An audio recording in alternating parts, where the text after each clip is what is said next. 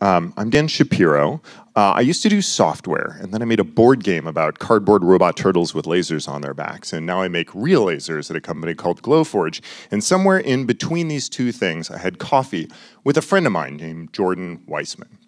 Jordan makes games, excellent games. If you're very lucky, you might have played one of them. And while we had coffee, I asked Jordan what he was doing, and he told me he was making a new game. And he said, this game is a little different. It's inspired by a very old game that you've probably never played. There's two things about it that are unusual. One thing about this game that's unusual is that it is procedurally generated. Procedurally generated means like the game is Schrodinger's cat. It's in a box, and when you open it, it springs into existence fully formed. And it is never the same way twice. It's not like Pac-Man or the Cloud World from Super Mario Brothers that's been created by a designer. It is in fact rendered in its entirety by a machine for you on your behalf. It's different every time you play it. And every time you play it, it is created just for you. Jordan's game is called Necropolis. The second thing about it, he said, is that you die a lot, and it's final. So, very old game you probably never played. I'm actually going to jump back to 1983 when a 7-year-old me went to the University of California, Berkeley with my father, who was a professor on sabbatical, and he was working with some folks at a very large computer called a PDP-11. Those are his colleagues there. And in the 1983 academic school year, there was one program that used more CPU cycles than any other. But before I tell you which one it is, how many people here have heard of the game NetHack, a roguelike game that, yeah, this is... So it's been in continuous development for 30 years. This talk is not about NetHack. But NetHack is amazing in its complexity and how it's evolved over these years. As I said, NetHack is a roguelike. Jordan's game is a roguelike. This is a term that gets bandied about in the game community, roguelike, and what I'd like to talk to you about is Rogue, the game that these are like. This is a fell dungeon, littered with treasure and monsters, fearsome beyond belief. Behold their terrible majesty, a snake, an shambling ice monster, an Aquator, which was originally called an ice monster, but then Dungeons & Dragons sued them, so they had to do a dot release and reshuffle the whole alphabet and rename all their monsters. And littered everywhere, fabulous treasures to boggle the mind's eye, fearsome weapons, mysterious scrolls, bubbling potions, piles of treasure, and in the lower right corner, desirable beyond all measure, a slime mold, which is what passes for lunch in the Dungeons of Doom.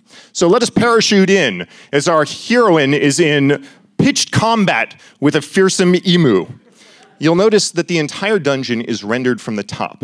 That's done with Ken Arnold's Curses library, which he wrote immediately before writing Rogue to take advantage of the Curses library. You'll also notice it pays a debt to Dungeons & Dragons, its predecessor and plaintiff, in having all the experience of the dungeon romp. A remarkable amount of complexity for a game at its time. You'll also notice that you die a great deal. And in fact, the majesty of the game is learning the subtlety and the strategy and the puzzles while being killed over and over again, usually by trolls. So, what makes this game work 35 years later? It is the magic of a world that is created in its entirety for you, anew each time. 26 levels, parachuting down through the dire dungeons to the lowest level where I am told by my father that there lies a treasure, which I have never seen, but he told me about once before he died by a troll, called the Amulet of Yendor. And here it is, in its glory, a comma. In 35 years, I've seen it once, and I've never won the game. Now, to wrap your head around what this game is like, let me show you a picture that represents it. This picture is 102 by 180 pixels. The reason this picture represents Rogue is because this picture takes up 50 kilobytes of computer memory, the entirety of the game. It is a very old game that you've probably never played. But the game has been updated. I do have good news for those of you who look upon this and see the green cast and say, maybe that's not for me, because the most modern of the extended ASCII character set, and CGA graphics have in fact been ported. So if you would like, you can get a full-color Rogue experience.